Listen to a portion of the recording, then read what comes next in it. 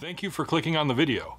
My name's Matt, and welcome back to my channel. If you've never been here before, this channel is called Secondhand Home Theater, and I basically cover various home theater topics. But the catch is, with my channel, everything I have here in my home theater is primarily used. It's basically all secondhand.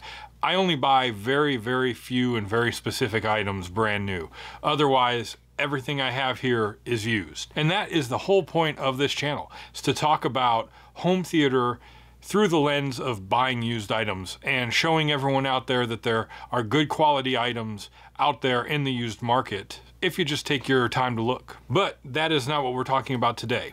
Here today, this is part of my Why I Own It series, where I pick a piece of media out of my collection and basically explain why I own it. Here today, if you can see behind me on my screen, we're gonna talk about maybe cult classic. I don't know, it's a cult classic to me. I really love this movie. But we're talking about Tommy Lee Jones in Volcano.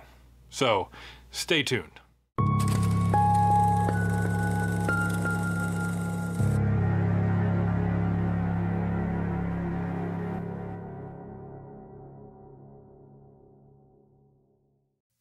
Good morning, Southern California. We're heading for a high of 75 degrees. Didn't take long to get our first Zig alert this morning.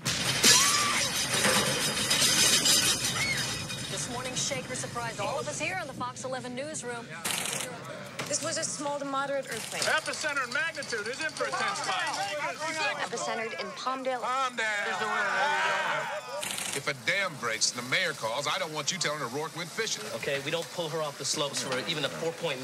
Gas explosion in the MacArthur Park area. Rescue crews. Public Works lost 7 guys. What's going on? Freak accident on a storm drain. They hit a steam pipe and got scalded. Steam did that. Steam doesn't char tissue like this. Methane? Something else. We got a problem. Number 4 trend westbound. Temperature on board reads 20 degrees above normal. That lake was 62 degrees yesterday. Today it's up to 68. That's a sunny day. It takes a geological event to heat 1 million gallons of water in 12 hours. What is a geological event? Mike, come in. What's going on? It's tremendous heat. This is no good. Get out of here. Get off the train. Get off the train. Please do not leave your home. Somebody tell me what the hell is going on. There's got to be something feeding this. When it hits black, it's gonna punch through. You mean it rough? Yeah!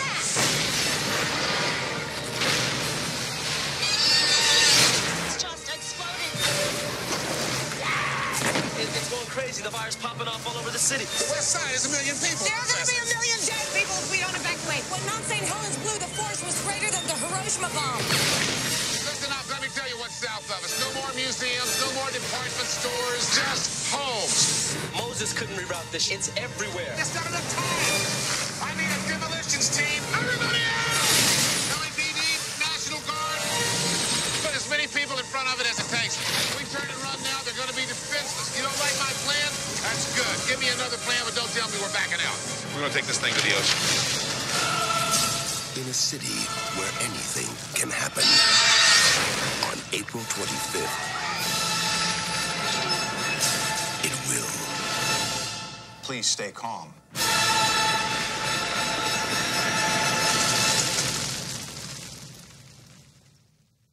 So I'm a huge fan of 90s cinema and early 2000s cinema. I mean, that was my prime childhood time. So I have a lot of nostalgia and a lot of fond memories of that time period. And during the 90s especially, there was a resurgence of what would be considered disaster films. And they ranged a variety of topics. You know, you have movies like Independence Day that really focuses more on like aliens coming to destroy Earth. You have like Armageddon and Deep Impact, which talk about asteroids and comets coming to destroy the Earth. But there was another kind of subset of that, which were volcano movies.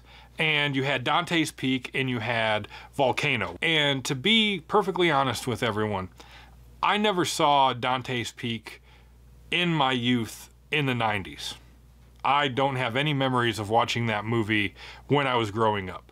I only saw that movie much later on in life, like 10, 15 years after it was released. I saw it at home on DVD. But the other Volcano movie, which is behind me, Volcano, you know, aptly named, with Tommy Lee Jones, I watched on cable TV when I was younger, and I caught it a couple different times on just regular like TBS, TNT, whatever, when they would play like a Sunday movie or whatever.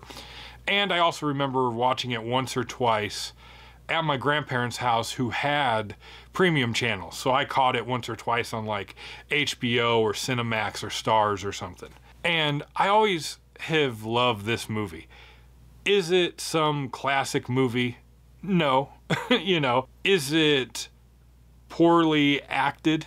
Meh, at some points. Is the CGI stupid? By today's standards, yes. At the time, I loved this movie and the whole idea of this movie, of a volcano popping up in the middle of a major city. You know, in this case, it's Los Angeles.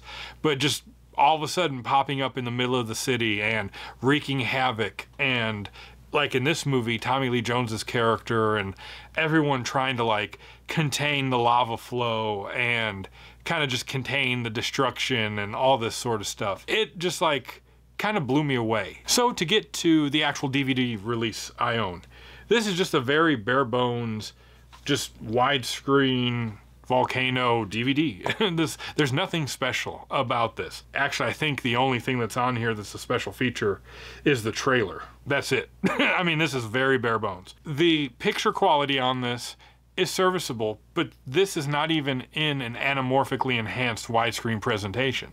This is in a 1.85:1 widescreen, but this one is made for 4:3 televisions. So the only way to get it to actually fill up your projector screen is you have to hit a stretch function or a fill function on your projector or your Blu-ray or DVD player, which my Panasonic Blu-ray player that I use has a pretty good stretch function that will maintain the theatrical aspect ratio and just kind of like blow it up to a 16:9 frame.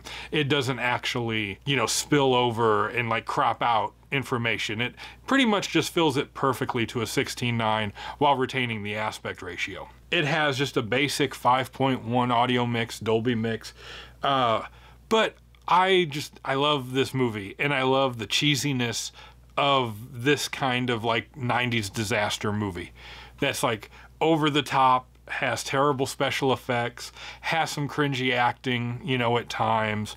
The story itself with everything, not out of the realm of possibility, I suppose. I mean, I guess something like this could happen, I guess.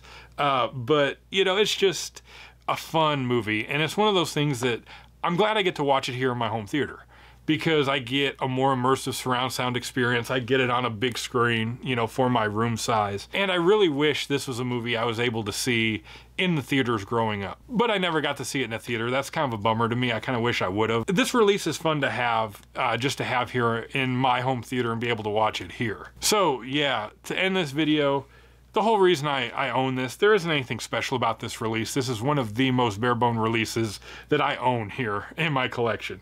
But I just have a soft spot for 90s disaster movies. You know, I just really love the kind of B-movie, you know, kind of over-the-top stuff that goes along with it. And Volcano is a perfect example of that. So with that being said, I'm going to wrap this video up. Like I always do, I'm going to say thank you to everyone out there who's watched any of my content, who's liked and subscribed to my channel. I greatly appreciate it. It's humbling. I say that a bunch.